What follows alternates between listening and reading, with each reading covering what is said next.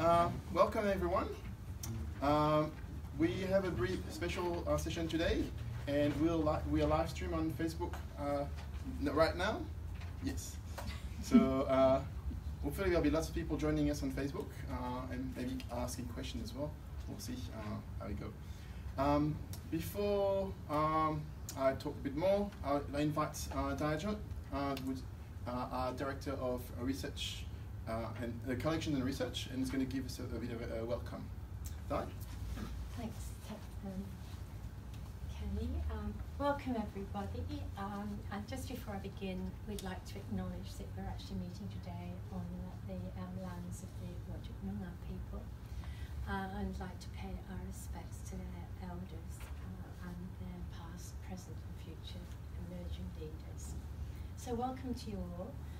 Good to see you all. You've all found your way out here to Washington, which is sometimes not the easiest place to get to. So Kenny's asked me to tell you a little bit about the museum, and especially about our new museum project. So there on the left you'll see the conceptual, thanks. Which one is it? This one there. That one. So this is a conceptual drawing of the artist's architect's review of what it will look like. It's actually beginning to look remarkably like that if you're in the city. It looks absolutely huge. It's 4 times larger than we actually had before. It fills, if you knew the old museum campus area, it fills the whole area now. The whole area is being built over, which means we've got 4 times more exhibition space. So altogether we've got over 6,000 square meters of exhibition space there, which includes a 1,000 square meter travelling exhibition area for big blockbusters. But the rest is for us to show off our collections, and of course paleontology is going to be in one of those, going to heavily feature in the wildlife gallery especially. But all the galleries will be absolutely showing off what treasures we actually have in this collection. We'll also have things like learning studios, which we've not had before, so we can get people to come in and actually learn about our collections or have educational themes which bring up our collections. We'll also have big areas for public interaction. It's a museum for the people, even though unfortunately at the moment we have to pay to go in, although we're still working on that one with the government and hoping that it will be a free museum for all the people. It'll also have obviously retail and cafe spaces. There is an animated flyby which you can look at. If you look at our main museum site, which is museum.wa.gov.au, and you go on to New Museum, just underneath you'll see you can click a button and you can have a fly-through of the new building. It's obviously an architect's rendition, but it's pretty good. It gives you an idea of the size and the scope of what's happening in that building. So we're out here at the Collections and Research Centre.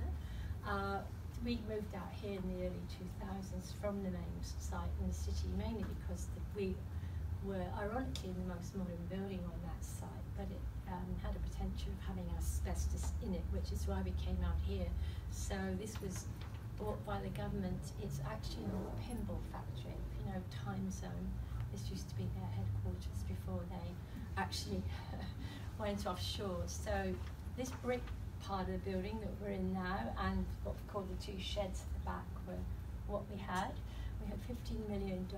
Most of that we spent on just retrofitting one of those buildings into good environmental conditions so that we can put our collections, and I think Kenny will be taking you out there this afternoon to see that area. But it's got the proper international standards for temperature, humidity. It's supposed to be pest-free, hopefully, all the time. The other one is we didn't have any money to do anything with, so basically that's where we have robust collections, or it's a receival area for things like that. The new part that you saw as you came in here, is this building on the right here, which we've called the Harry Butler Research Centre. And when the new museum was being built, which was a $395 million project, I argued vociferously and in the end successfully to get $17.5 million so that we could have a new wet store and receival collections and laboratory area here, because we'd never had that when we came out to do our retrofitted building here, and consequently we had terrible old makeshift labs and makeshift wet store that always had mould in it, and we were always threatened to be closed down by relevant authorities because we were breaking all the rules about the amount of alcohol and all this sort of stuff. So anyway, we've built this facility, and you'll probably see it this afternoon, but there are state-of-the-art laboratories. So we've gone from the sublime to the ridiculous, from something which was always going to be closed down to suddenly we've got these really state-of-the-art labs and receival places where instead of sorting specimens outside in the car park, we've actually got a space to sort them in now. And also we've got a wet store in there. I don't know if you'll go into the wet store, but that's got 10, that's again state-of-the-art. It's got 10 kilometres of shelving in it, and it's got something like, I think it's 380,000 bottles in there, and something like 1.6 million specimens. Show on the next slide. So on the next slide, Yes, okay. yes. Yes, that's right. So this is, and the compactors and things were all designed by our staff, so everybody's been very involved in that. So that's sort of, I think altogether in there are 2.5 million specimens I've got on here. It's called the Harry Butler Centre because Harry Butler, who's obviously a famed naturalist, used to actually work for the museum in the early days of the museum, and he was an education officer. And then when he became more famous and left the museum, he became a great benefactor for us, who provided $10,000 every year for people doing field work and things like that. And so we've named it after him, and he actually left us a large bequest in his will as well. So he's been a marvellous benefactor for us. So these collections, we cover a huge number of areas. We have aquatic zoology, which covers all the things like mollusks, crustaceans, fishes, marine invertebrates, worms. We've got terrestrial zoology, which obviously is mammals, snakes, lizards, frogs, insects, birds, and then earth and planetary sciences, which are minerals, meteorites, invertebrates, invertebrate paleontology. As well as that, we have archaeology and anthropology and history and maritime history. That's all out here. Down in our Fremantle Museum, we have our maritime archaeology people, and we have our historic shipwrecks collections, and we also have our conservation labs. So we're a little bit spread out, but the aim is to eventually bring all of that onto this one site. So we've got all the collections and research staff and collections together. Now, our collections are used in a huge number of ways by different people, obviously the general public and researchers, but they're also used for things like planning, for industrial resource development, environmental monitoring and management, obviously heritage management, biosecurity. A new one now is bioprospecting, where drug companies are interested in what they call active molecules from certain, quite often it's been from marine invertebrates as far as we're concerned, and a lot from things like sponges, or some of them are from little sluggy things called nudibranchs.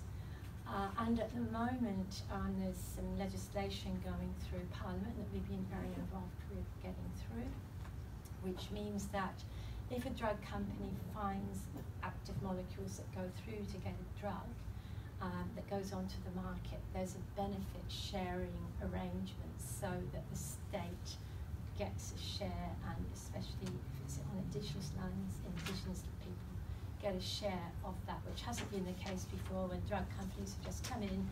One of the examples is one of the salt bushes, which was found to have, when AIDS was around, there was a molecule in that they thought would cure AIDS.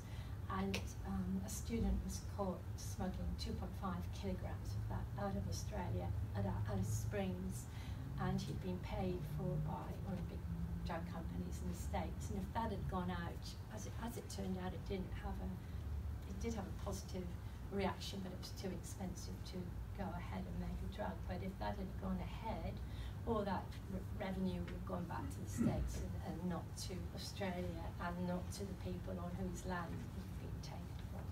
So we at the moment, there's a sponge, which is a West Australian sponge, which has proved positive for triple negative breast cancer. And so as soon as this legislation goes through, the people at Harry Perkins Institute who found this will be able to work and try and see if they take that through to some sort of drug stage. So that's one of the interesting things about our collections. We also get a lot of crime investigation collections are used in all sorts of different ways, or Mikkel's been looking at sharp indents of people when they've been bitten. So there's lots of things, and obviously films and documentaries. They also our collections play a big role in creating a sense of identity for WA, and they also are big drivers of tourism too, and from and around WA, and that's one of the big things about the new museum, that we're hoping will be a big tourism boost. So I'm going to shut up now, but I'm just going to say that obviously the paleontology collection is going to feature. I think you've got a slide on that. So these are some of the wonders of our wonderful paleontology collection, and I'm sure you're going to be looking at collections this afternoon, and you're going to be here. And Kenny's the guy to tell you about these things, not me. He knows a lot more about it. So I guess all I need to do is just wish you all a really good time, and thank you all for coming out here and leave you in this man's good hands. Thank you, Di. Thank you, Thank you very much. Sorry, Sakosh. It's okay. Okay. Thank you very much. Thanks. So we'll continue. So I need to do the housekeeping before we continue on. So I hope you found the toilets on the way. There's male toilets on the kitchen side, just outside, and female toilet just as you come out the door on the left. So it should be very easy to find the toilets if you need to use them. Emergency, same. If you get out this door, turn left, like sharp left. There's down the corridor, there's the emergency exit.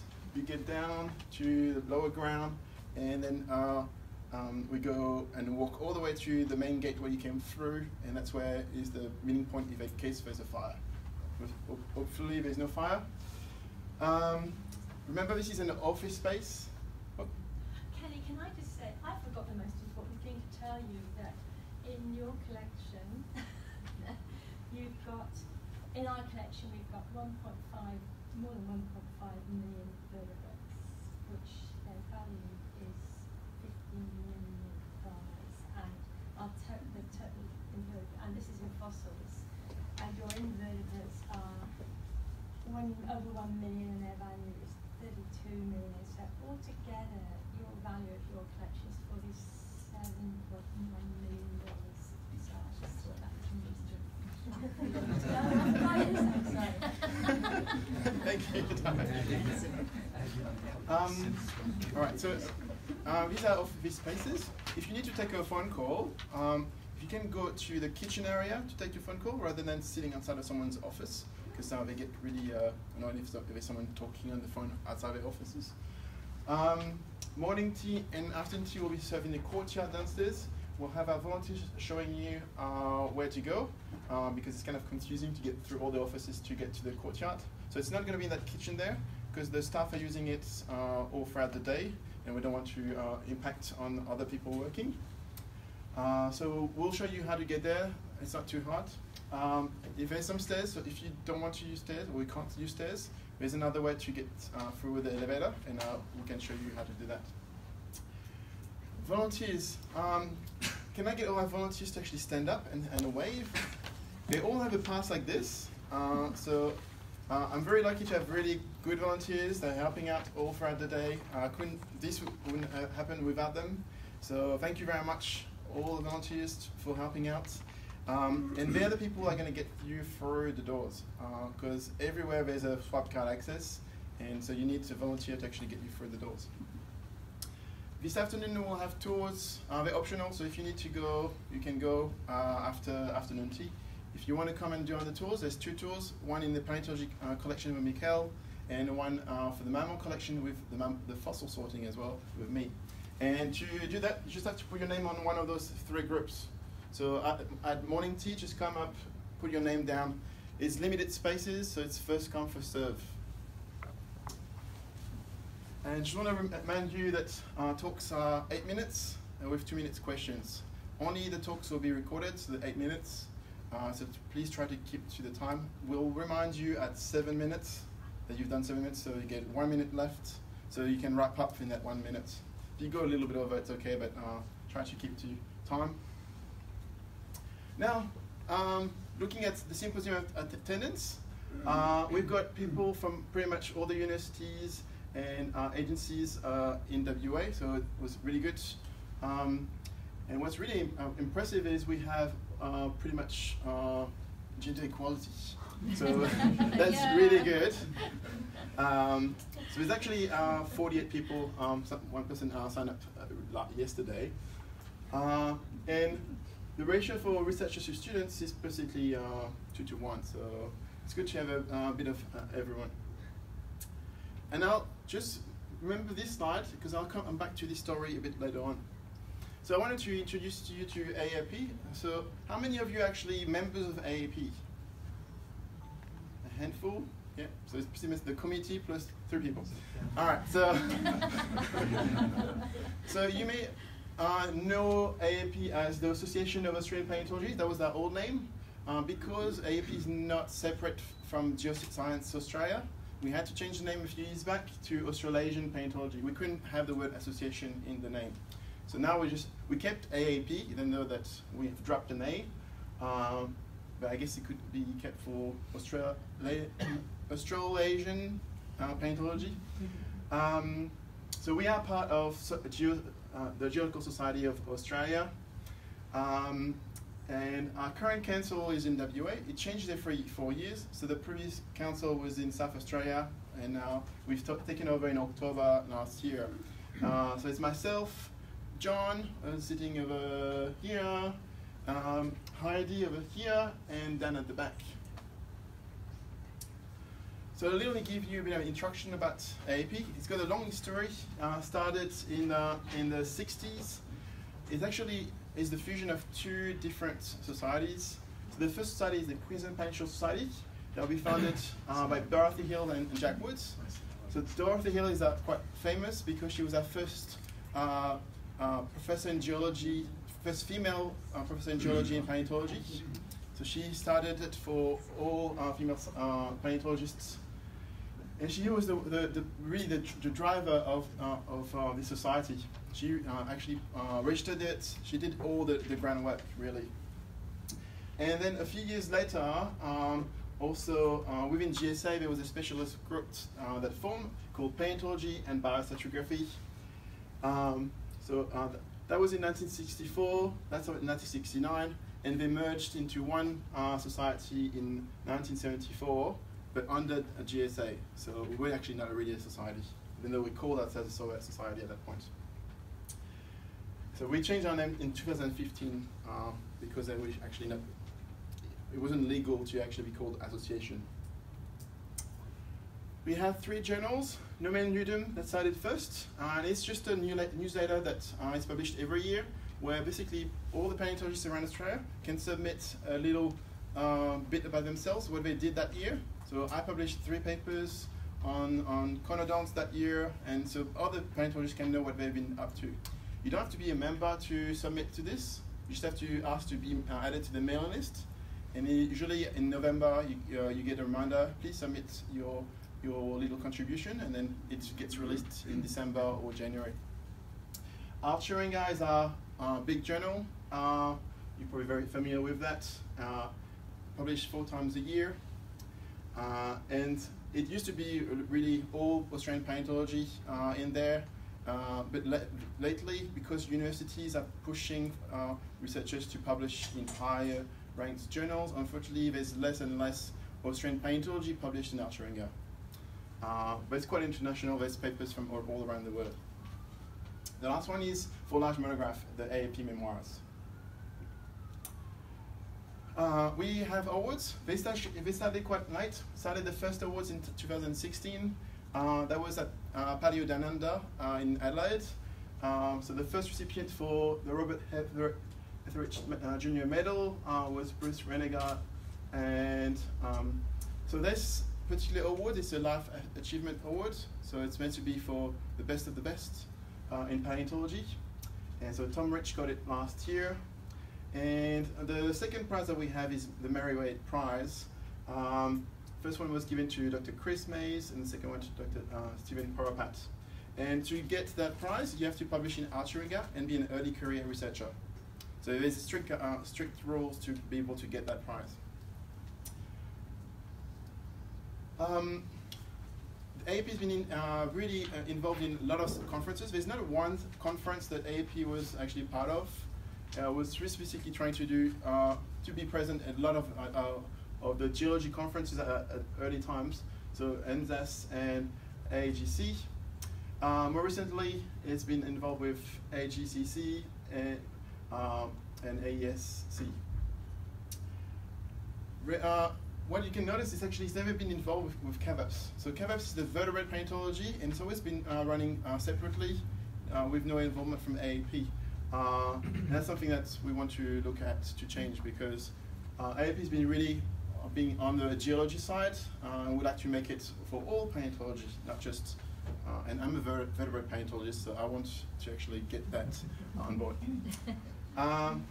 And our first really true AAP conference is Paleo Down Under. So there was one that was done early on, and then it kind of died, and it was revived by the Adelaide group in 2016, and we'll have the next one in Perth in 2022.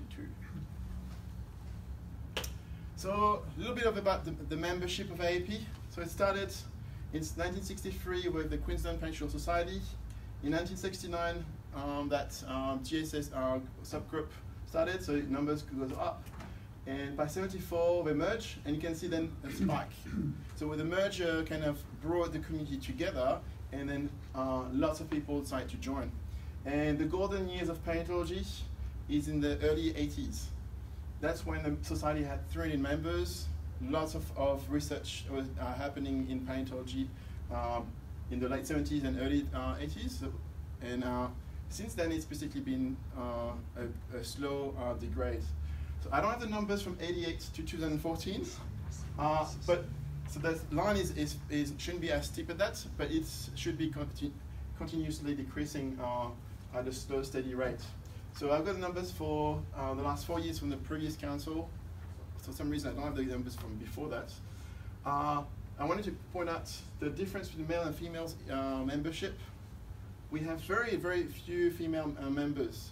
And you've seen at the beginning the attendance, it's pretty much gender equality there. So we really like to see gender equality also in the membership. It's really an all boys club at the moment, and we want to change that. So it's a paleontology for everyone.